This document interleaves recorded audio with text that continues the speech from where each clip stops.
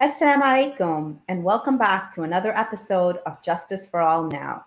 I'm your host, Hannah Zuberi, and you're watching us on Muslim Network TV, America's only Muslim-focused television network. You can always watch us 24/7 on Galaxy 19, Roku TV, Amazon Fire TV, and Apple TV. Today, I have another episode of Women in Justice. Our guest today is Jenny Bencumo Suarez. She's a Latina cross-cultural community organizer, and she's been part of the Abolish ICE and Sunrise movements dedicated to immigration rights, reproductive justice, and climate justice. She's based in Kentucky. In 2015, Jenny was the recipient of American Youth Leadership Program and traveled to Cyprus to study Near Eastern environmental policy and intercommunal conflict. She studied Arabic in Morocco and gained her TEFL certificate teaching high school students there. Now she studies Latin American and Latino studies and Middle Eastern Islamic studies at the University of Louisville and is an Explore Brazil scholar. Jenny was the hub coordinator at Sunrise Louisville Hub, a volunteer at La Casita Center, and has been recently hired as the SEIU labor union as a union organizer. With the core principles of conviction, passion, and consistency, she strives for liberation and justice within a collection of movements. Welcome to the show, Jenny. Hi, Assalamu alaikum. How are you? I'm doing well, thank you. I know we read an introduction about you, but I really want to get to know you and I would love for you to describe yourself. Please introduce yourself to our audience and describe your work in more detail. Hi, everyone. As she said, my name is Jenny Bencumo Suarez. I'm a community organizer, I'm an abolitionist, and I believe in intersectionality. I also believe in internationalism. I just recently graduated with my BA from U of L. And then during the coronavirus pandemic, I was actually ironically laid off from the labor union. So then I started working more in mutual aid efforts this year to ensure that people who are getting laid off were housed. And then the uprisings happened in Louisville, Kentucky, as they were happening globally, right? It has global implications, these uprisings, especially in the United States, where there's major police brutality. And so we were on the streets demanding justice for Breonna Taylor. Now we're on day 80-something, and the folks are still active, still demanding justice for Breonna Taylor, and still demanding for systemic change to defund and abolish the police. So those have been my efforts most so recently rather than academic. Because we really need people on the ground. We need people to be active, and we need people to continue fighting. Just put your mask on, get some hand sanitizer, and let's go. And that's so important because a lot of times when the headlines move on, people tend to move on too. So what have you learned in these past 86 days that you wish you knew 86 days ago? What I wish I could have learned before the 86 days was, I knew that there was mass corruption, but that it went this deep, and how many people are complicit in gentrification, complicit in not doing enough, you know what I'm saying? And so what I wish I would have learned before these 86 days was also how resilient people are in a global pandemic. Because I was always aware, I had always felt like, people, for a variety of reasons, right, from capitalism to other systemic circumstances, are not able to be as present on the streets. However, for as god-awful as coronavirus is, I don't want any of us to go back to pre-COVID-19. You had folks working 40-plus hours a week, making minimum wage, not being able to be politically active in the process. And so now you're seeing how these uprisings have catapulted because people are now able to be present for, politics, to demand better, to demand justice. I don't, I think that so many of us were quick to assume that people perhaps were apathetic or just didn't feel moved enough. But in reality, it's like when you're working for so many hours, when you're working 2-3 jobs, you're not able to be present. You're not able to hit the streets.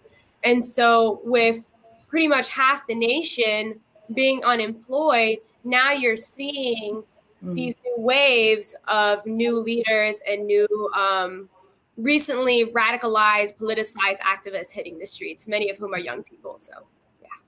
And that is something that we're seeing across the country. We're seeing this because it's affected every strata of society. And this is something that is so heartwarming to be able to see that, especially for those who've been on the streets for years and years and years. The new wave of people joining others on the street is really heartwarming. And, so that is something definitely. Now, I wanted to talk a little bit more about you first. So we're going to jump right straight into all the justice work that you have dedicated yourself towards. And we have so much to talk about. So how did you first arrive at your journey of political and social activism, and what inspired you to become such a strong advocate for marginalized communities? I think that's always like a tough question for me, because I think as people who oftentimes are labeled as the minorities, which is now a term that I'm recently pushing back on, because I think people like you and me constitute part of the global majority. And that, especially white Americans and settlers in the United States and Israel have to reconcile with what their identity is outside of settler states, right? And outside of Europe. Because Black and brown people are the global majority. But having been labeled that, and having been living in such a messed up country in a number of ways, where there's so many systemic issues, and being the daughter of immigrants, I think I always grew up incrementally radicalizing, right? So my parents are people who read a lot, who like to stay educated. We, watched the news a lot growing up, but also growing up in an immigrant neighborhood, and also seeing how, my family, when they migrated from Cuba, how is it that my father, who was an economist, a college professor, now has to work 2-3 jobs for us to sustain growing up, and for me to have access to healthcare, because he works at UPS overnight. So that's what grants him healthcare. But growing up, it's like you start asking more questions. Why is a universal human right, such as healthcare, being attached to a job? What happens if you lose that job? What happens if you get injured at the job and you can't perform the job anymore? Things of that nature, right? And then also seeing the tensions between the United States and Cuba growing up, and me always feeling like I was in the middle of it. I don't believe that, sanctions are something that should occur against any country, because it's not like it affects the government. At most, it affects the people. So when you see that the people are economically, being strangulated, and then on top of that, they're putting more restrictions on Cuban Americans in terms of how much money they're able to to send home. And then on top of that, there's just so much. I don't know what to say. Growing up, we've had to see 9/11, and we've had to see how the consequences of 9/11 and how much that's affected immigrant communities, especially Muslims. And then with the creation of DHS and ICE, and how much that's affected the Latino community, as well as other undocumented communities. And so by the time I was in high school, I had these feelings around it, but I didn't have exactly like the vocabulary to describe what I was feeling. And so after having more conversations with other people, and after reading more and being like, so that's what they did to illegally invade Iraq, that is US imperialism. So that is interest of oil at the expense of lives in the global south. So that is putting profit over people. And then on top of that, they're sending lower income working class Americans to go fight a war. What have the Iraqi people ever done to people like you and I? How is that a threat to national security? And so when I was seeing how in high school there were certain folks that were able to go to college, and then also there was other folks of a lower income who didn't see any other route to sustain themselves other than joining the U.S. military. Mm-hmm.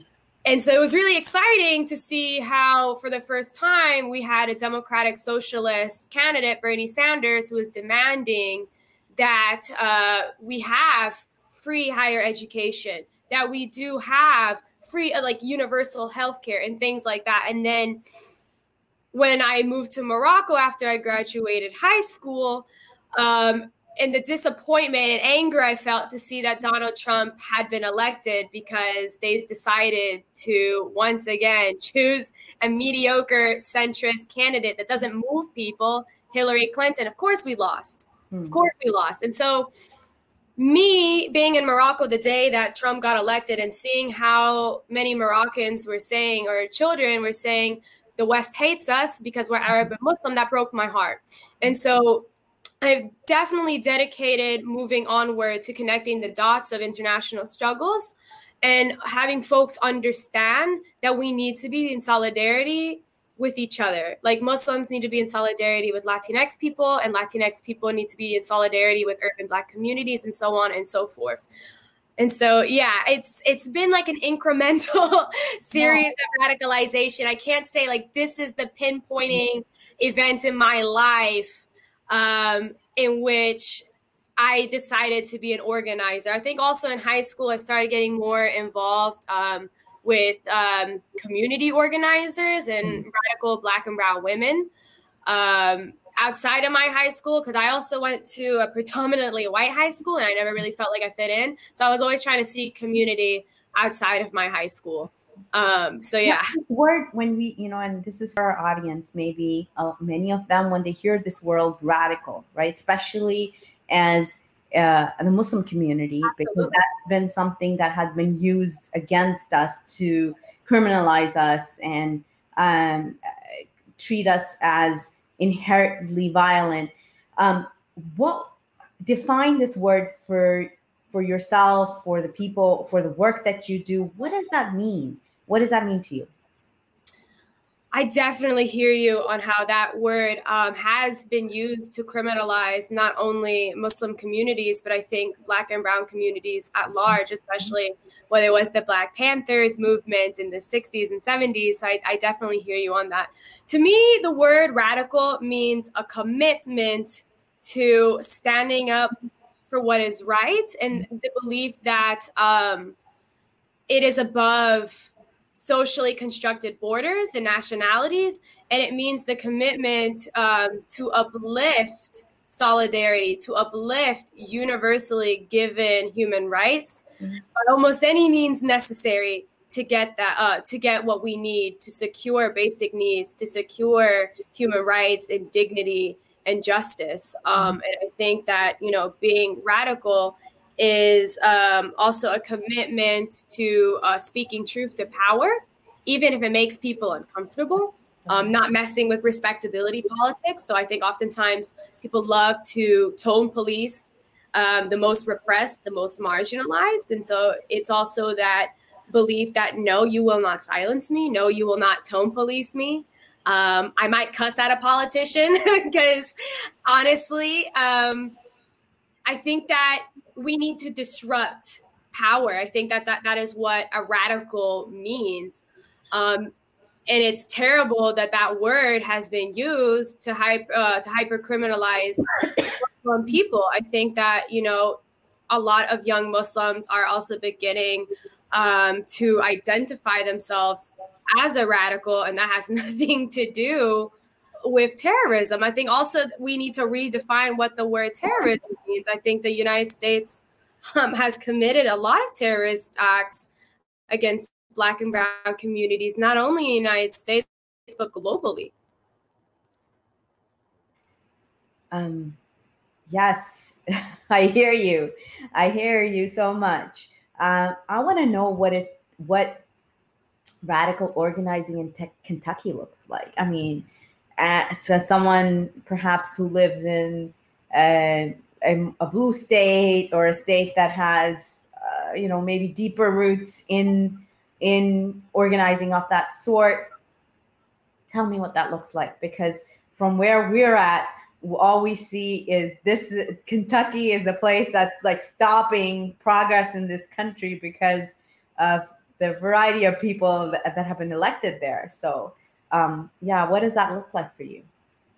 The first thing I want to establish is the South. The American South is actually one of the most diverse regions in the United States, and that we are actively being held hostage by right-wing forces that consist of actors like Mitch McConnell. So radical organizing has always existed in the South. The Highlander Center in Tennessee is a huge monument that speaks volumes to radical organizing. Eastern Kentucky, yeah, there, there's a bunch of rednecks there, because also redneck, now it has a more negative connotation because folks have twisted that. But redneck always used to mean that it was white folks, working class white folks, especially in rural communities, being in solidarity for anti-racism and economic justice efforts. So, I mean, I know hella folks in Eastern Kentucky that are very much down for the cause, that have been organizing, even some of whom that hysterically enough like to even call themselves cornbread communists. I think that in Louisville as well, we have always had a presence of organizing. I know in the 80s, there was a lot of strong labor union organizing.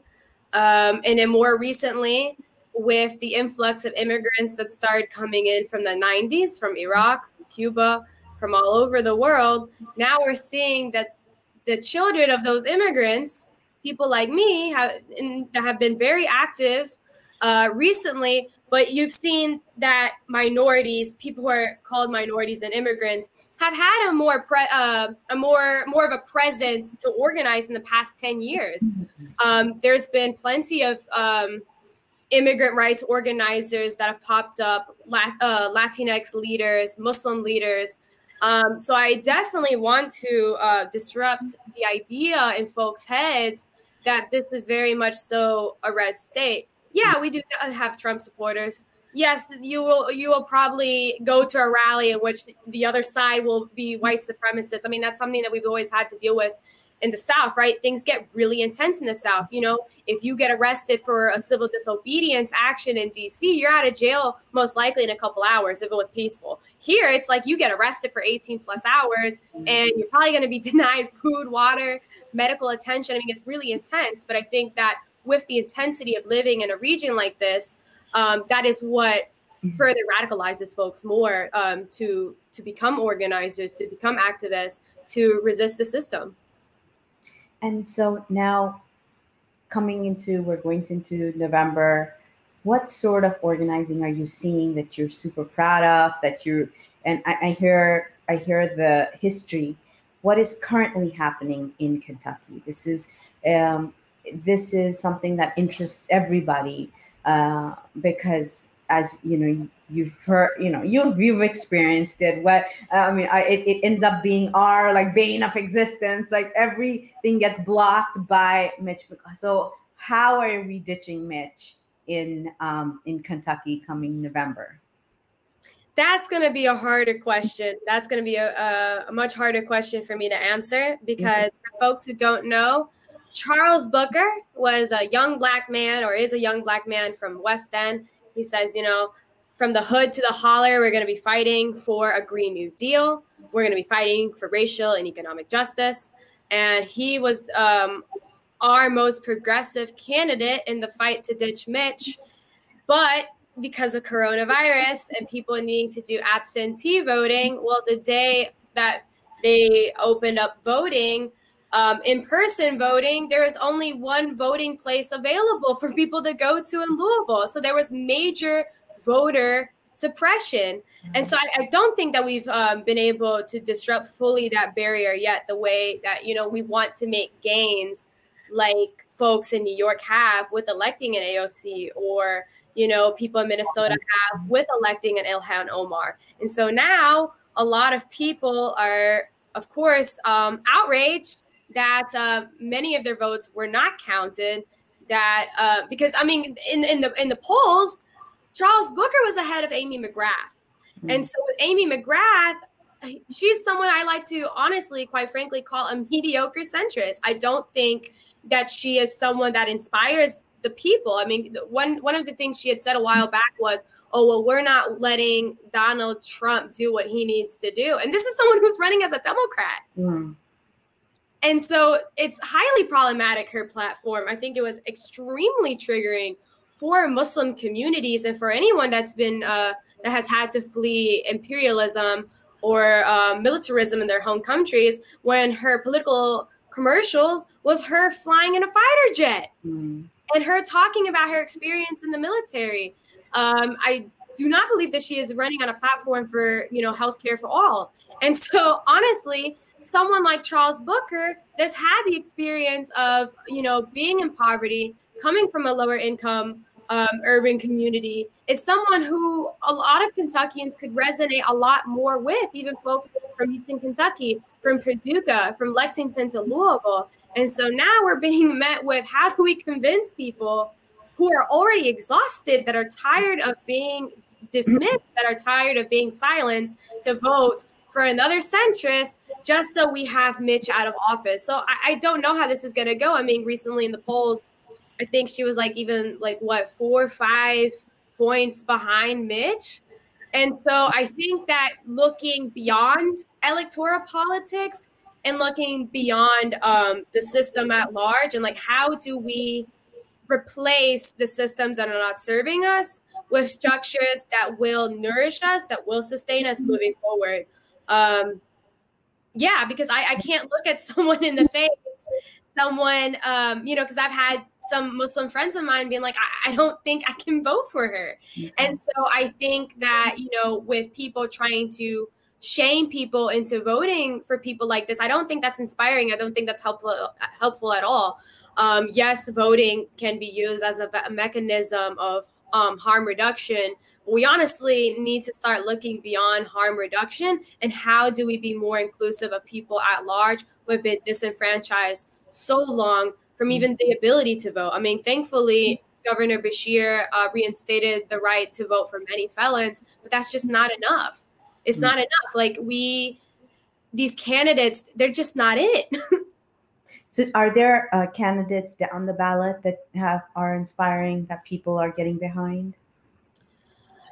I know that honestly, one of the more inspiring politicians we've had was Charles Booker. Him being House Representative. We've had Attica Scott, who's like our version of AOC, who has very much stood up for immigrant rights, who has very much stood in favor of a Green New Deal, who has very much been in solidarity with all kinds of communities, and has really stood up to other political actors that have not served us, who have disenfranchised us. So those are the people I think that are the most inspiring in Kentucky. But I think looking beyond this election of how do we build power from the ground up, not just in the political system, but also outside of the political system.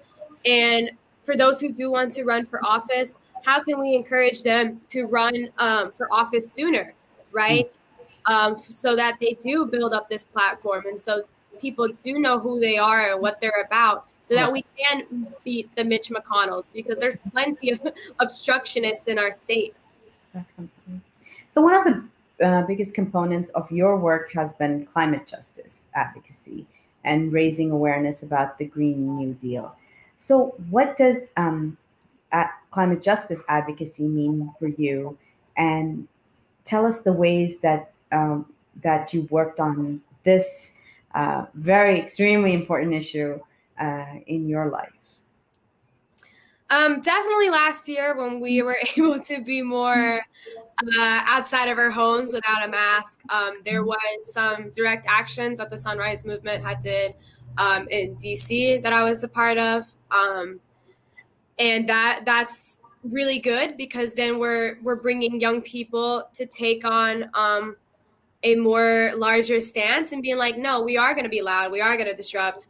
You're not going to obstruct our pathway to climate justice. I believe that was around the same time that Mitch McConnell was trying to shut down the vote for a pathway to a Green New Deal.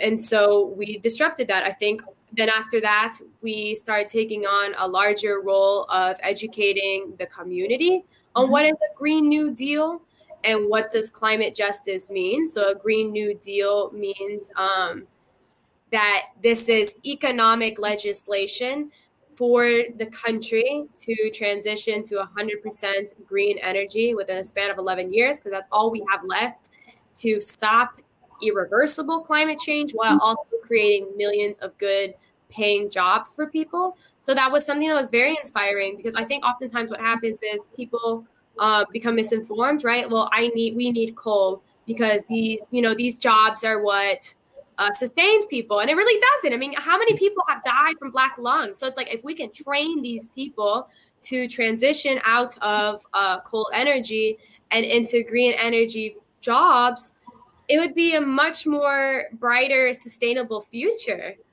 So that was something that we tried to do, especially town halls and meetings on engaging folks. So and this is something, I want to, let's dig into that. A lot of young people who want to get into this work don't know where to start, don't know what does that mean. How do you organize a town hall? Who do you bring to a town hall? A lot of folks think you have to be extremely politically active or civically active to do this. So I want you to break down some of those barriers that people have set up for themselves. I think definitely for young people to not be shy to show up to a meeting, and definitely make their voices heard and to take up space. And to demand for better. I know that the Sunrise Movement does have hubs in various cities, but then also on their website, they have links for how to create a hub, how to join a hub, how to plug in. I think the good thing about a lot of the youth-led movements is that they've been able, through social media and online especially, create a pathway for people to join and to create community with that, because I think that a lot of the work requires community. It requires that we have conversations. And so definitely I want to encourage young people to start having these conversations with their other friends and showing up for one another and start attending these meetings, because I think also a lot of times what happens is that people get really intimidated when they see the larger work of well, there is this action today, there is this protest, but it's a lot of the work is being done behind the scenes, right? Exactly. Yeah, that's what I actively, because especially in this culture that with social media and posting everything online and a lot of performative work, that's not where it's at. So that is why people like you, that's why you're on this show, because your work has been so much behind the scenes and getting, really putting people together. And that's what organizing is all about, and not just being on the stage. And, so this is something that I really want to hit home with our audience, is each one of you can be potentially Jenny and putting people together. And that's where how we build people power.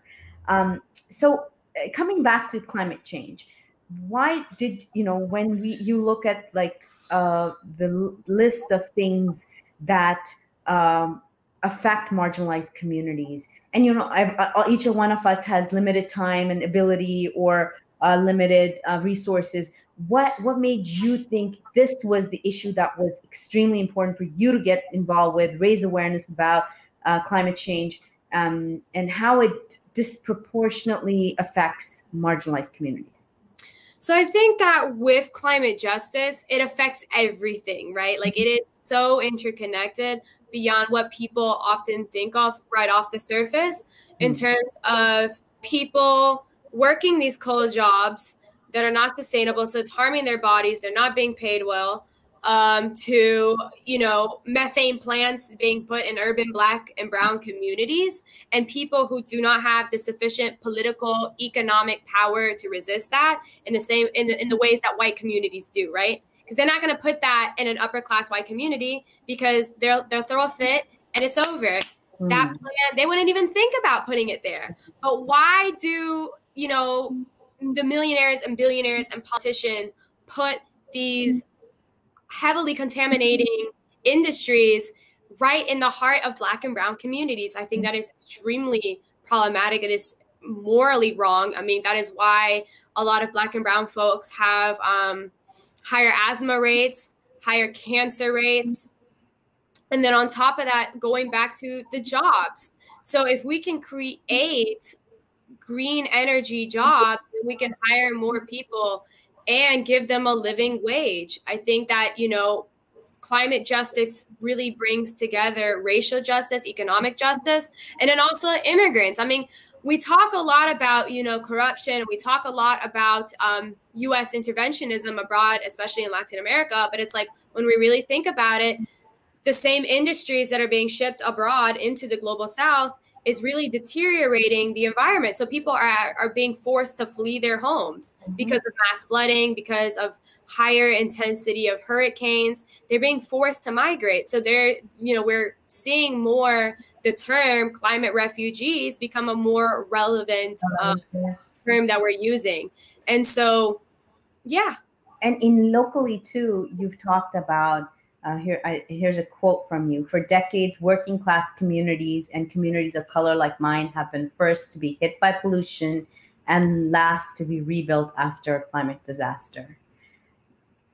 This is, and really that is where the crux of the issue is that, again, this is not just a climate justice issue. It is a racial justice issue as well. It is a working class issue as well. How has this directly impacted your community? I think definitely in terms of the plants and the industries being closer to mine. I think also when we think about natural disasters and stuff, where do they go to repair the infrastructure and to repair the electricity first and foremost? They're going to go to the white communities. They're not going to go to the immigrant communities. They're not going to go to the Black communities. On top of that, too, when we think about Latino communities at large in the United States, Donald Trump has repeatedly talked about building a stupid border wall that is disrupting wildlife, that is disrupting nature, that is really not good for the planet. And then on top of that is creating more obstacles for people who are fleeing from climate change to be able to migrate to the United States. So those are the ways that it has really affected and impacted my community. Because when I think about my community, I'm not only thinking about the Cuban community, I'm thinking about Latino communities at large. I remember that after Hurricane Maria and the devastation that caused, there was a lot more Puerto Ricans in my community because they had to relocate from Puerto Rico. So definitely all of those things I'm constantly thinking about when it comes to climate justice and the ways that it impacts folks like me. A few quick actionable steps that you'd give everyday citizens who might be watching, local governments can take to foster positive changes in the community to best support the environment? I think definitely applying pressure. Oftentimes we talk at large about like national politics, but there's so much that we can apply to pressure to local politics, like definitely like Metro Council. Another issue that we've been dealing with in Louisville is like 52,000 trees are being cut down, which, you know, when you think about it or when you bring it up to someone, oh, that's some hippie stuff. Like you're trying to hug a tree. No, like that's a serious issue. It's not just some hippie stuff that affects the quality of the air that we're breathing. So, you know, pushing for a tree ordinance in which there's a quota of how many trees will be planted each year. I think that's ambitious policy that can be achieved across local communities. I think also pushing for a local version of a Green New Deal to a state version of a Green New Deal. I think definitely going into these town hall meetings where politicians or candidates are at and be like, hey, like we need you to support and embrace publicly and openly a Green New Deal. And if you don't, we will apply pressure. We will escalate. I think escalation is a key tactic that, you know, all kinds of civil rights leaders have used to apply pressure. Exactly. So one of the gems that I picked up from there that I hope people are paying attention to is local action. You know, all politics is local. Everything, like what affects you, nothing is too small to be relevant. And whether it's, your city, town hall council, your city or town council, whether it's your local school boards, whether it's putting educational elements into your local school curriculum on the environment. So much can be done locally that we, in this whole national politics, we forget the work that can be done in where you live and where it affects you directly. Now let's talk about another branch of your work, and I know it weaves into your the work that you do in climate justice, but immigration rights. What does this topic represent for you? What does immigrant rights mean? Immigrant rights for me means that people anywhere and everywhere have the right, the universal right to migrate. And we should not have some kind of security apparatus, whether it's DHS, ICE, detaining people for the God-given right to migrate, especially from the same problems that settler countries like the United States have created abroad and overseas, and have caused a lot of devastation and chaos that led for these people to migrate. So I think it's a much more encompassing term than like what we like to think about. I think it's also creating a pathway to citizenship for all undocumented people. And it's also abolishing ICE. We do not need ICE. ICE was a reactionary response to 9/11 and has caused for the detainment of hundreds of thousands, if not millions, of immigrants, many of whom have gotten sick in their cells, have even died in ICE detention. And then more recently, with the arrival of COVID-19, many of these people have been deported to their countries, and that has caused the spread of COVID-19 across the Caribbean, for example. So when I think about immigrant rights, I think about supporting immigrants, embracing immigrants, welcoming immigrants, and stop creating the conditions for folks to have to flee from violence in their home countries. And so can you share with us some of the work that is being done on that in your local region? What are the current, when you talk about abolishing ICE, what steps have been taken locally? I do remember in 2018, there was like the waves of like people occupying the ICE buildings and offices and whatnot. And I think that was really great to apply pressure. But what I would have loved to see more of was the continuation of applying that pressure, and then also connecting the dots that if we're saying defund and abolish the police, that we're also saying defund and abolish ICE, because the two collude with each other. I mean, they both construct the police state. And so what's been done in my community is there's been some immigrant organizations that have been creating more like legal aid funds, and then connecting people with lawyers, and then also connecting volunteers to serve as accompaniments in the court and filling up the courtroom. Because people have said that when you fill up the courtroom, that can apply pressure for the judge to decide not to deport people. I think also there's been a lot of mutual aid being done to support immigrant communities, because a lot of undocumented people did not have any kind of access to federal aid, especially those $1,200 checks. So how can we support them in this time of need? A lot of that has been done, especially behind the scenes. Also applying pressure to our politicians to take a stance. I think obviously a lot more work needs to be done. I think a lot more work needs to be done in general to connect the dots nationwide, right? Because it's a greater struggle. I mean, we are demanding for systemic change. So I definitely want to encourage people that if you're saying defund, abolish the police, that we're also saying defund and abolish ICE, and that we're also educating our communities on what that looks like.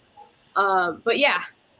Yes, and definitely across the country, ICE and the police work together hand in hand. Many of the sheriff departments, many police departments have contracts with ICE, where a simple traffic light stop could end up, asking for papers, taking you into a detention center. Are there many detention centers in Kentucky? There is a detention center in northern Kentucky, and then there's also an ICE building here in downtown Louisville. And I do know that a lot of Latino immigrants are being detained in the detention center, as well as African migrants as well, even Muslim folks as well. And the conditions in that detention center, just like in any detention center, is god awful. It's inhumane. That's doing this work as a woman, many times we face a lot of hurdles, blockages, things that are unexpected, yet we carry on, and a lot of emotional, social expectations are placed on women in this work. I wanted you to share with you what have been your personal blockades that people have placed in your work, and how have you overcome them? Definitely being a woman, you feel like your work is oftentimes erased, right? Because it's like oftentimes what happens is cisgender straight men will gravitate towards the mic and they will announce themselves, I am the movement leader, I am this and that. But you don't see them oftentimes at a lot of meetings that happen behind the scenes, right? And so it's like that erasure of femme labor, of women's labor.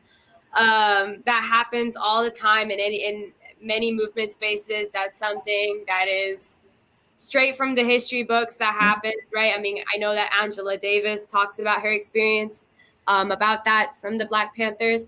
So that's definitely an obstacle because I think men need to realize their privilege, especially as straight men when they take up space, and it's like they're not acknowledging the labor that's being done behind the scenes. I think that oftentimes the people who are like the OGs, like the classics of the movements, are always women. We do so much labor, but men oftentimes want to co-opt that labor and be like, I'm the movement leader. And then it's really problematic as well, because it's like, I think we're shifting now away from that kind of paradigm around that dynamic of like, here's like the 1 or 2 leader. And it's like, that's not safe. I mean, from a security standpoint, that's not safe. I mean, that's how Malcolm X was targeted. That's how MLK was targeted. And the future really relies on decentralization, right? How can we build people power from the ground up? How can we mobilize as many young people as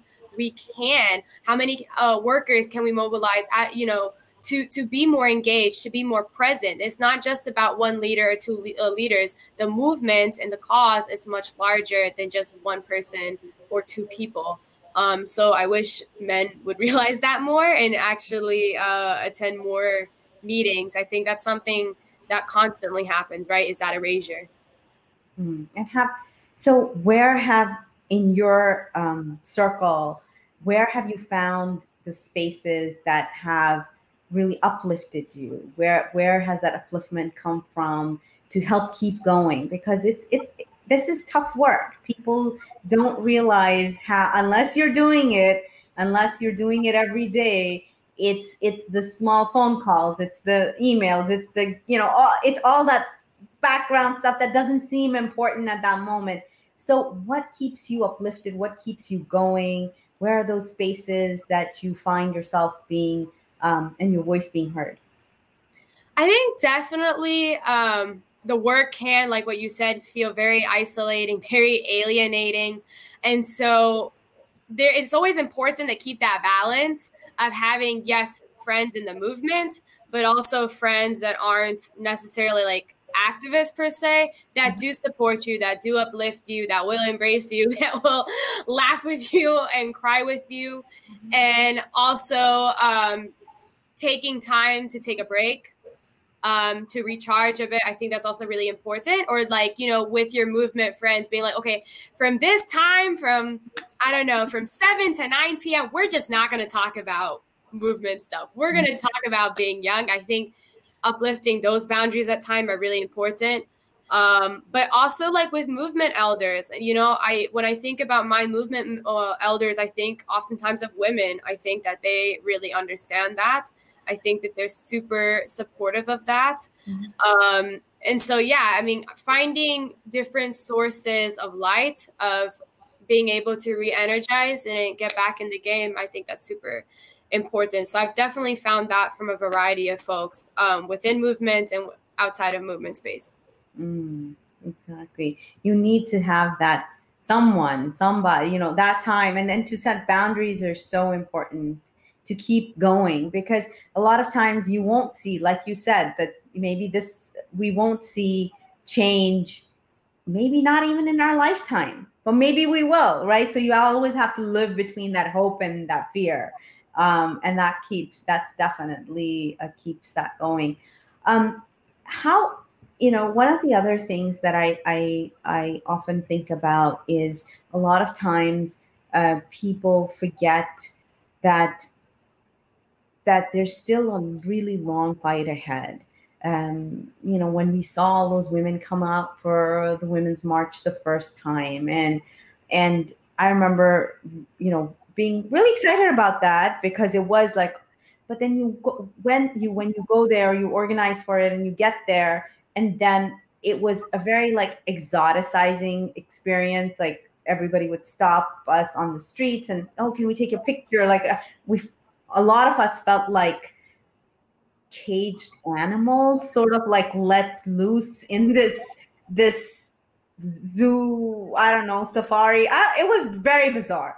And it really like turned out, but it was just like, okay, that happened. And now like, look at women, like American women, they're all like, just all the rights have been achieved and so what, and in seeing this work, that and part of your work is women's rights work as well, what would you say to people who are looking at the women's rights movement, and really as a young person, as a person who's been, especially someone who's studying internationally, has seen the struggles across the globe, and sometimes seen the really, really deep work that has been done in the global south, compared to the sort of sometimes shallow work that is being done here? Would love to get your comment on that. Were you feeling that way, like at the Women's March, like out of tokenization, like, oh, like here are the hijabis? Like, was that your experience? Yes, it was. That was part of it, especially in the first one. The second one I didn't go to because I was so disgusted by my experience in the first one. And then the third one, it was much more locally led in DC. We had a lot of local organizers who were being uplifted and their voices were being centered. So we organized a women's, a Muslim women's contingent. And then this year, then after that, I was just like done with the way they treated Zahra Bilu and other organizers. So I sort of like washed my hands off of that. But I did, like, it was very interesting to see that. And I'd love to get a perspective from somebody who is doing this work on a daily basis.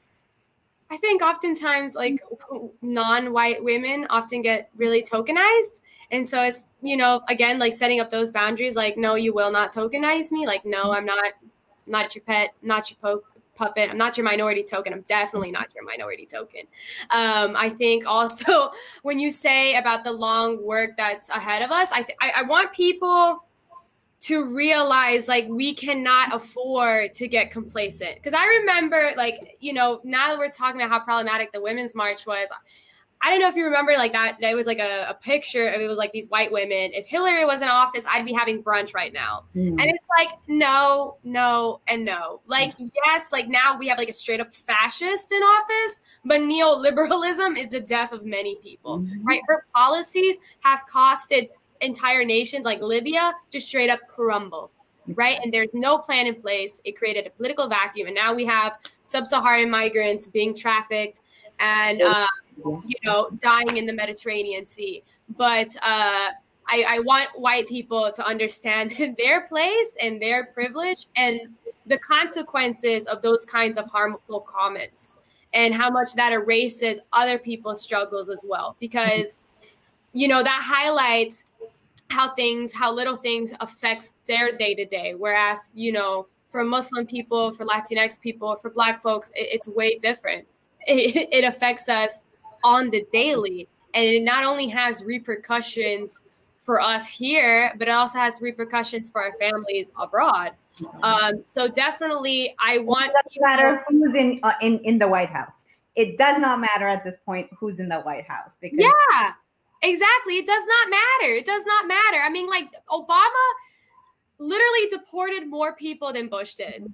Okay, like, I'm pretty sure Obama dropped more drones than Bush did, and that speaks volumes. I mean, Bush like legally invaded another country. So I want people to understand, like, whether you decide to vote or whether you decide to, you know, not be part of that process, if we do get Biden and Kamala Harris in the White House by 2021, we need to be applying so much pressure. We need to be in their faces. Straight up. Like, we cannot be like, oh, well, there's a Democrat. Because, like, I mean, people abroad and people here, like, feel the consequences whether there's a Democrat or a Republican in office. I mean, Biden paved the way for mass incarceration. That is why we see the school to prison pipeline. That is why the United States has the highest incarceration rates in the world, even though the United States only constitute 4% of the global population. So I want people to understand that we need to be applying pressure. But then on top of that, we need to be pushing forward for folks like AOC to be elected, that we have more AOCs, that we have more Rashidas and Ilhan Omars and Charles Bookers across the nation. I think that we also need to be consistent with our organizing and not just be reactionary, right?